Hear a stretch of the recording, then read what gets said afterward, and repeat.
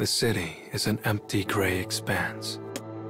A uniformed group marches through the rubble-strewn streets, a 20-person platoon dispatched by the organization. One boy, quiet by nature, walks behind the rest. His eyes suddenly drop to his feet, and what he sees there steals his words away. White powder is strewn over the pavement, blown here and there in the wind. It is salt, but this is no ordinary mineral. This has come from human corpses. White Chlorination Syndrome. Those afflicted by the disease find their fate in one of two ways. One, their bodies turn to salt and they die. Two, they lose themselves and become monsters called Legion. The quiet boy makes a sound then, a small yip. In an attempt to avoid the blowing salt, he has lost his footing, but he does not hit the ground. A uniformed girl behind him grabs his arm, effortlessly keeping him upright. Shocked by her strength, he opens his mouth to thank her. But her mouth widens in a mischievous grin, her crooked teeth on full display. "You tripped on nothing there, man. God damn, you really are the feeble kid." The boy draws a breath to reply, but finds himself too intimidated to speak. "Cut it out," says another girl as she twirls her red hair with a finger. "Us rejects need to get along." The girl with crooked teeth turns her savage gaze towards the redhead. "Who you calling a reject? You? Me? All of us? Haven't you noticed? This platoon is made up of underachievers." She speaks the truth. The platoon is comprised entirely of rejects. This mission is their last chance to remain with the organization. But the girl with crooked teeth does not accept this. "I bet the people up top are worried about the reject platoon, so they stuck me here as insurance." The platoon's mission is to venture into an unexplored area and find a specific individual. Said individual is a researcher. Eyewitnesses claim that though he is afflicted with White Chlorination Syndrome, he retains his mental faculties. They must find this man. If they do not, the platoon will be out of chances. "Hey, come on," says a small boy with uneasy eyes. "Stop fighting." This boy knows the girls will argue forever unless he intervenes. His voice is nasally, his eyes twitch. He is the very picture of a coward. The girl bares her crooked teeth at the cowardly boy and hisses, sending him scuttling away. The quiet boy gives the rowdy trio a sidelong glance. Sighing, he turns his gaze to the sky and examines the gloomy violet cloud that hangs low over the city. It's coming. He knows this. He has known it since they first set foot in the city 2 hours and 42 minutes ago. Rain is on the way, a torrential downpour with lightning, wind, and fury. The quiet boy hoped conditions would improve, but it is not to be. "Guys," he says, "if a storm is incoming, they need to change their route." But no one replies. Instead, they come to a sudden halt and fix their eyes on a spot. Color slowly drains from their faces. "Legion," whispers a platoon member. Their voice is despair. A skyscraper stands on the edge of collapse, its metal frame bared to the open air, and behind it, Legion. This is the fate of a person who becomes infected with White Chlorination Syndrome and loses control. Its outer shell is hardened bone, a cross between an insect and a crustacean, and it is easily over 130 feet tall. Fear and bewilderment raced through the platoon. They had no warning so massive an enemy might be waiting for them. Humans of flesh and blood, and rejects at that, stand no hope against it. It is so unreal, the platoon has trouble accepting it. The Legion slowly turns to look at them. Time is short now. As a single screaming mass, they turn and run into a nearby ruin of a building. Behind them, the monster's howl causes their ears to bleed. The building in which they sought shelter shudders, scarcely holding together. The Legion is attempting to smash the building and everyone inside it. The platoon members shudder in terror, their minds threatening to break at any moment. All except the quiet boy. His breaths alone remain measured, steady, calm. He stares out the window and thinks. Beyond the shattered glass, small droplets of rain quickly turn into a torrential downpour. Flashes of lightning illuminate gray clouds, followed by thunder nearly as loud as the Legion's howl. Suddenly, realization strikes. He knows how they can escape, and more than that, how his platoon of rejects can defeat the Legion outside. "I have an idea," he says. The cold steel in his voice instantly stills the panic rippling through his fellows. Prompted by their gazes, he begins to explain. He tells them how they can get out of this despair, about his 1-in-a-million bet. The platoon hesitates at first, but they eventually realize it is the only hope they have. At least, it's better than waiting for death. The quiet boy runs up a set of collapsing stairs to the roof and looks down over the city. Positioning himself somewhere with a clear view of the city below, he begins issuing orders that he hopes will get the Legion's attention. First up is the cowardly boy, who bursts from the building and begins to run. He is the swiftest of their group. He is the lure for the Legion, the bait. His fellows make sure the path is open for him. The girl with crooked teeth uses superhuman strength to remove piles of rubble, creating the shortest route to the target location. The rest of the platoon helps as best they can, clearing a path for the boy as he races past. The Legion lumbers after him, growing ever closer, but just as it is ready to reach down and rend the cowardly boy in two. "Hey dummy, up here." The red-headed girl's voice echoes around the ruined city. From atop a nearby roof, she fires a bullet that knocks the Legion's hand away. Every member of the platoon knows what they must do, and they give their all to the effort. All is going according to plan, because the quiet boy understands the strengths of his reject platoon. Finally, Coward and Monster arrive at a suspension bridge on the verge of collapse. A gaping hole yawns beneath it. Aging wires extend from worn-out towers, barely holding up the bridge deck as it sways in the storm. The bridge groans as the massive creature steps upon it. A flash of lightning streaks across the sky, covering the empty city in blinding white light. The entire platoon looks up as if in prayer. A loud rumble rips apart the sky. Lightning has struck the bridge's supporting tower. Wires twist and snap as the deck begins to give way. The cowardly boy dashes across the undulating surface and leaps to safety. But the Legion is not so coordinated, and it stumbles to the side.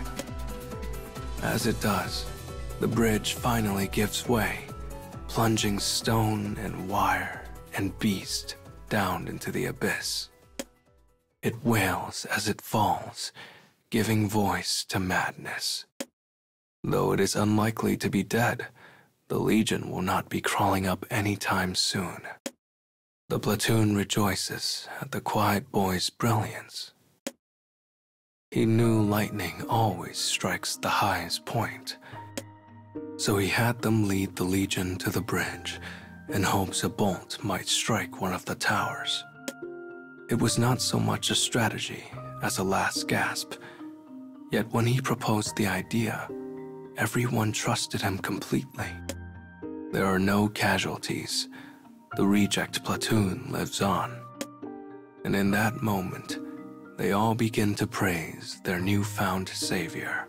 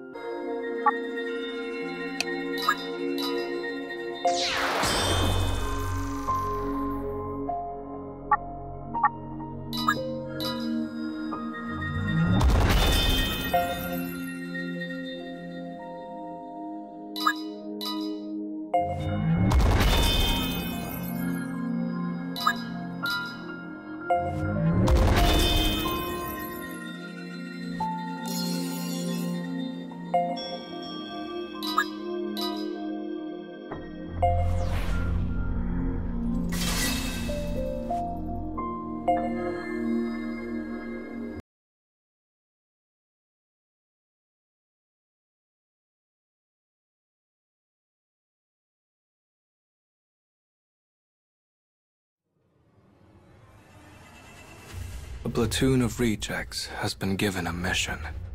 They are to find a researcher who is afflicted with White Chlorination Syndrome, yet retains his faculties. On the way, an unexpected enemy appeared, a monster known as Legion. But they worked together to overcome the threat. Or so they thought. Come in. I repeat, come in. Do you copy? Over.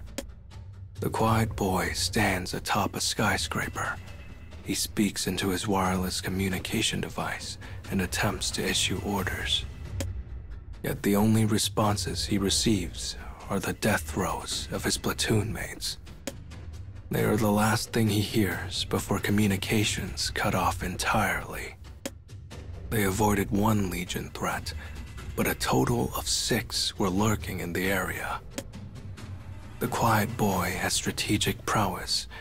His companions have hidden powers. Yet a mere 20 of them cannot hope to take out multiple Legion. They requested backup from the organization, but none is coming. They are cornered now, trapped, doomed to annihilation. He hears his companions screaming for help before Legion howls drown them out. Unsure what to do, the boy stands frozen. He prays this hell might pass him by. A sudden quiet descends like a hammer. The rampaging Legion goes silent.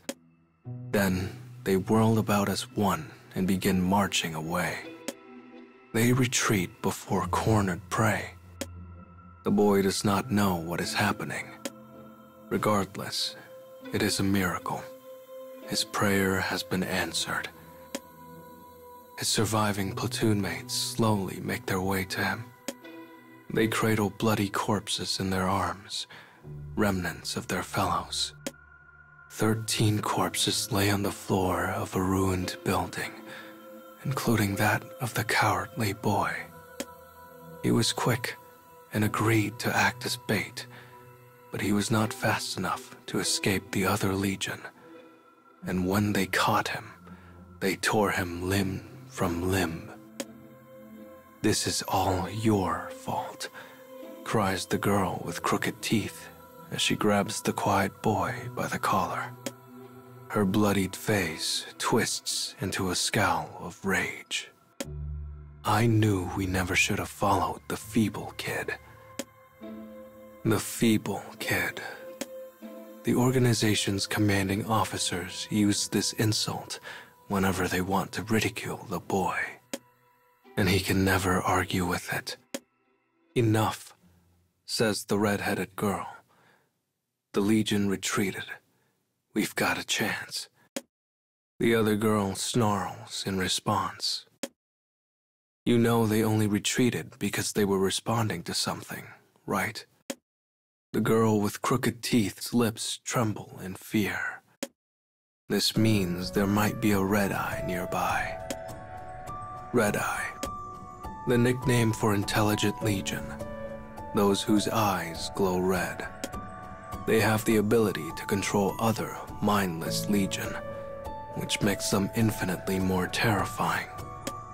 The thought that a red eye might be in the area makes the quiet boy drop his gaze. When he does, his vision alights on the arm of the girl with crooked teeth. He sees white skin in the tears of her sleeve. White, like salt. Your arm. At his words, she looks down at her arm and gasps. Those affected by White Chlorination Syndrome meet one of two ends. They either turn to salt and die, or become legion. Her face twists in despair as she realizes the future that awaits her.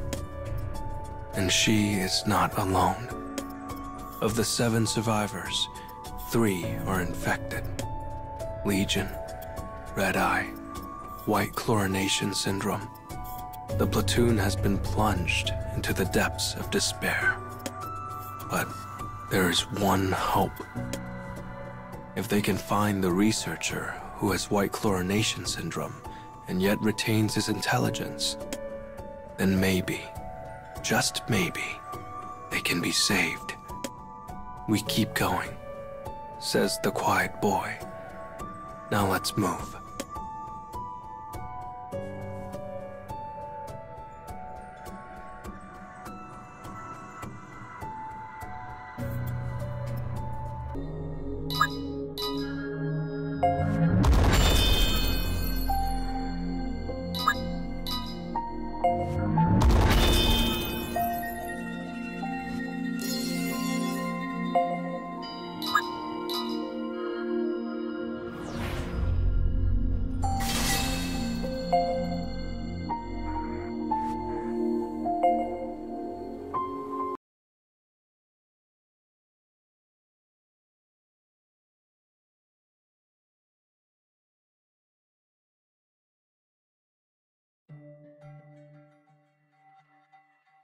A platoon of 20 has become 7 after a battle with the Legion. And 3 of those are infected with White Chlorination Syndrome. Those afflicted by the disease find their fate in one of 2 ways. They either turn to salt and die, or become monsters called Legion. Yet the platoon has not surrendered hope. The organization has given them a mission. They are to find a researcher who is afflicted with White Chlorination Syndrome, yet retains a sense of self. If they can do this, they may learn of a way to best the disease. They believe because they must. Twilight. Boots clack over a cold floor. The smell of chemicals moves through the boy's nose. The platoon slowly picks their way through a research facility.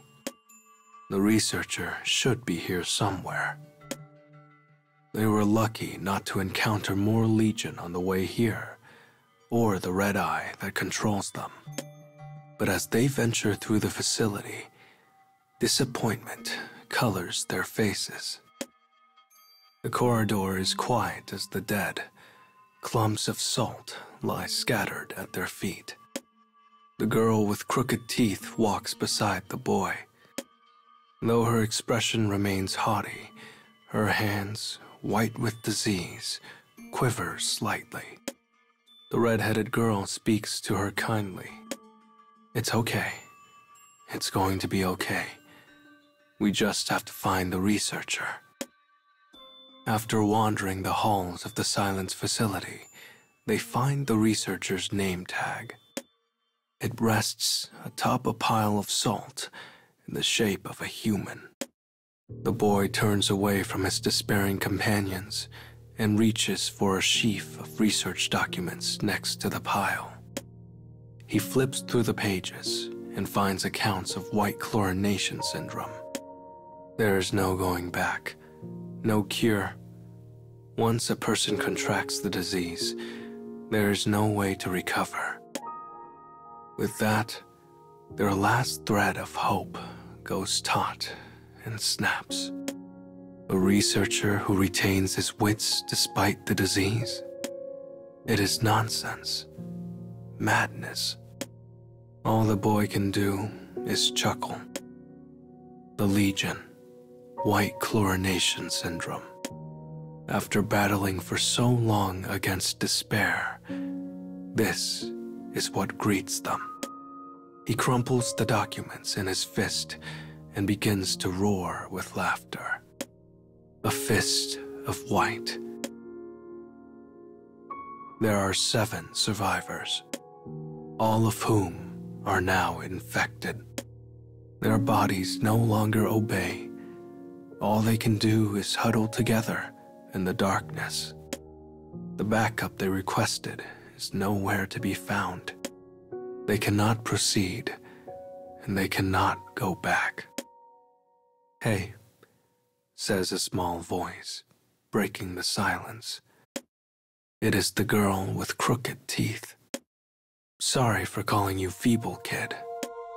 Her apology delivered, she slowly begins to tell about herself, as if she is looking back on her life in the face of oblivion. She wanted to do more for the organization, but she didn't get along with the brass, and before she knew it, she was labeled a reject. "Sounds familiar," chuckles the redhead. Nods move around the room. All of them are a slightly different version of the same story. At first, they all dreamed of being outstanding members of the organization. But once they were labeled as rejects, loneliness crushed whatever hopes they once had. Yet, as they sit in this place and slowly turn to salt, they find themselves filled with a shared happiness. If this is to be their end, at least they are able to share it together. "What about you?" asks the girl with crooked teeth. "What did you dream of?"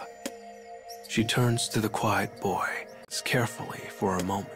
Then he answers, "I wanted to be a person worthy of my older sister."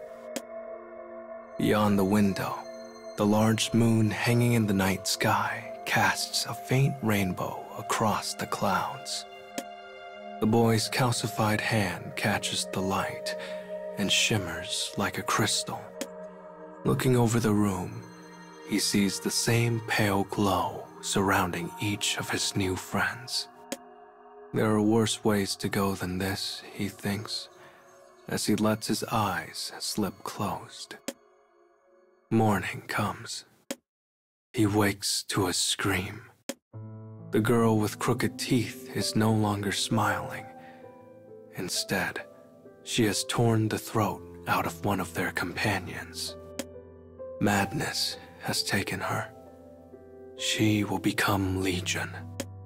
The red-headed girl turns her gun on the thing that was once her friend, but she cannot pull the trigger. The quiet boy bites his lip and shuts down his own emotions. He snatches the gun away and shoots the maddened girl through the head. 5 now remain, including himself. They all thought they would sit in that place and wait for death. But as that shot rings out, something happens. The organization's reinforcement helicopter finally arrives, the rumble of its landing shaking the facility. A voice comes from static. "Do we have any survivors here? Please respond." The boy replies in a quiet voice, gazing at the corpses of his comrades as he does. 5 living, and with nothing to show for it. They are taken into organizational custody, leaving the salt-drenched facility behind. And though they have lost much, despair has been held at bay for the moment.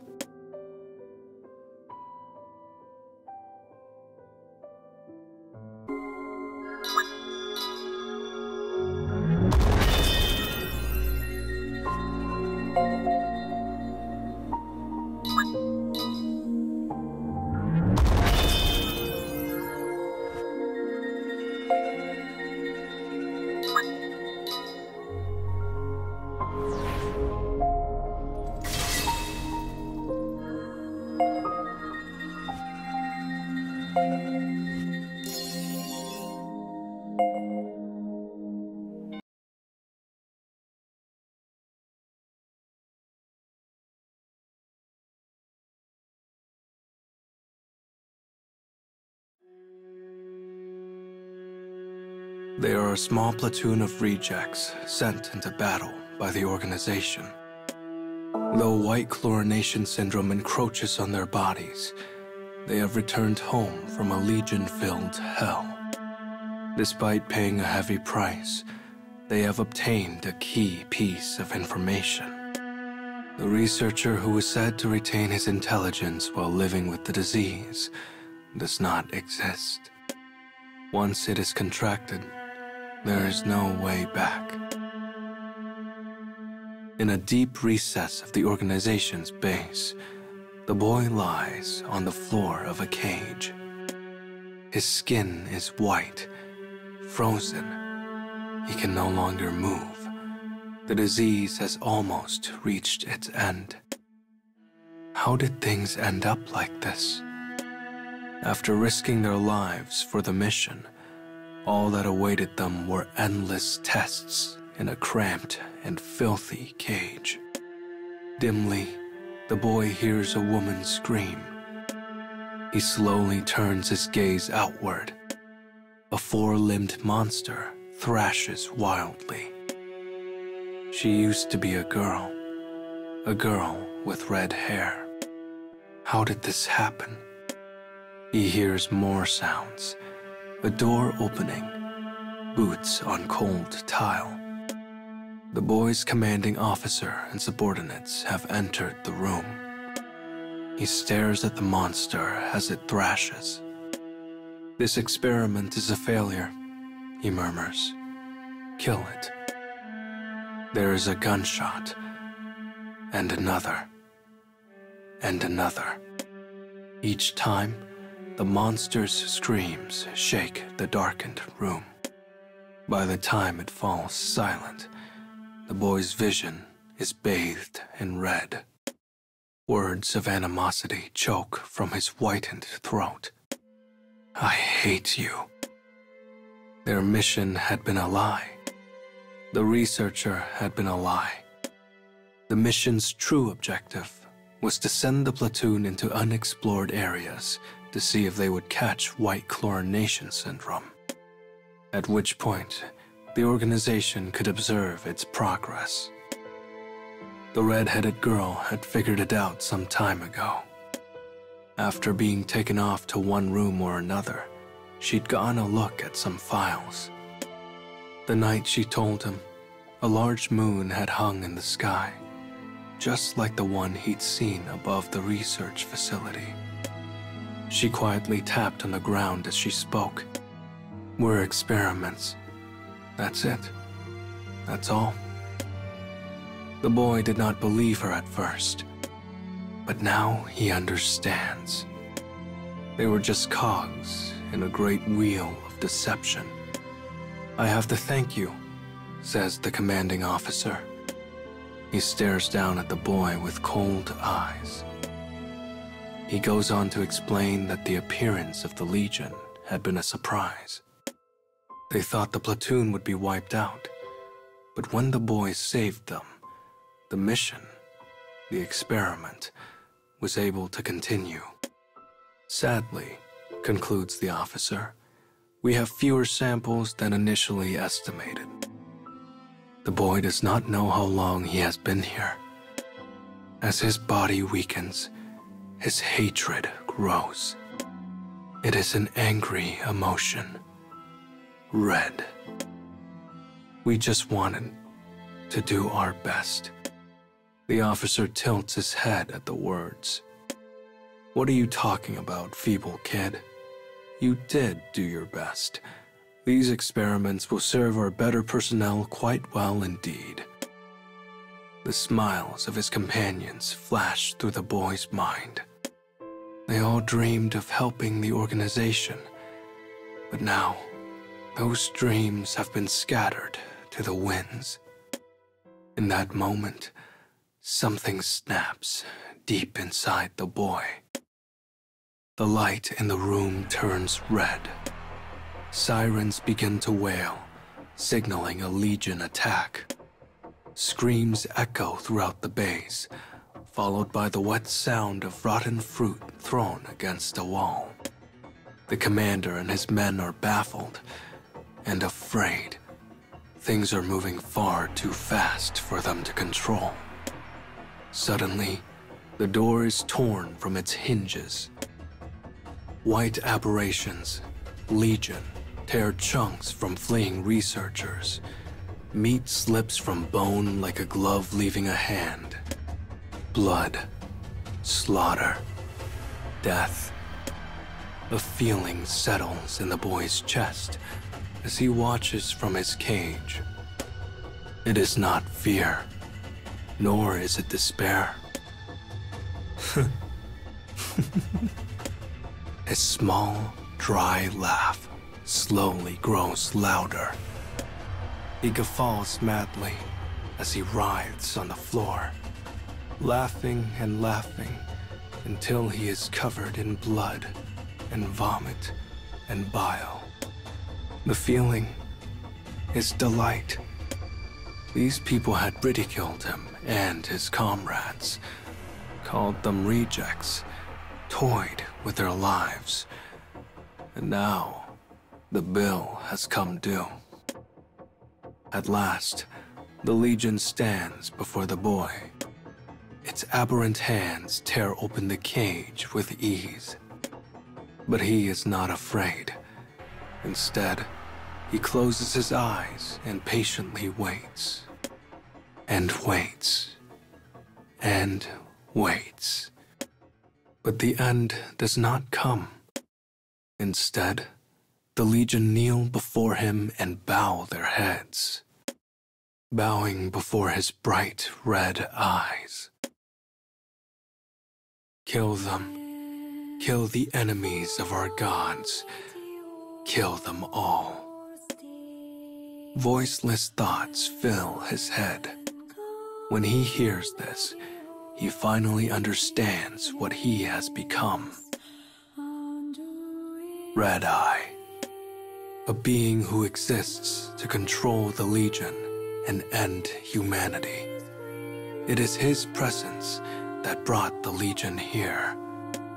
The boy, the Red Eye, slowly gets to his feet. The commanding officer huddles in the corner. He slowly strides over to him. "Please," cries the man. "No." He looks at the boy and the Legion behind him as he begs for his life. The man will do anything to live, including flattering the enemy of all humanity. "I always knew you were special. I knew it. And you could use that power for the organization. You're nothing like those rejects. Nothing." His platoon mates, his friends, were all dead. Yet even now, this man cannot help but trample upon their memories. This would have never happened if you didn't send us into that god-forsaken place. The Legion rips the officer to shreds. The boy grinds chunks of meat beneath his heel as he strides out into the corridor. Legion perch atop unidentifiable corpses, bowing to the boy as he passes. He takes them into his procession with a smile. When they find a living member of the organization, he kills them. It is revenge. Revenge for himself and his companions. Revenge for being named rejects. Revenge for being discarded. At last, silence descends over the base. There is no one left to slight the boy. This place belongs to the Legion now. The boy approaches a bowing Legion and gently runs his hand over its body. His crimson eyes turn to the window. The brilliant moon hangs in the clear night sky, shining over the bloody fortress as though in celebration.